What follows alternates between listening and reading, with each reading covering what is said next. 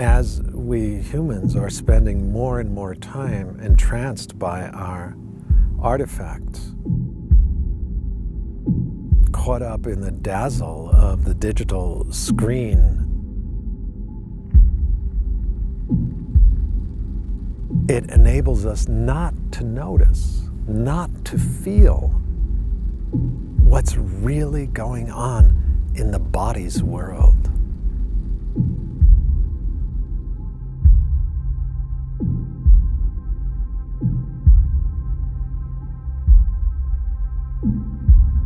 If we were to really turn our gaze toward the real in its wonder, open our senses back up, it would be too painful.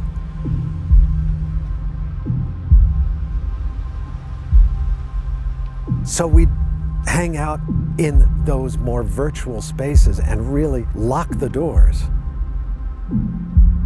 and close ourselves in ever more thoroughly into that circuit of exchange with these mirrors of our own invention.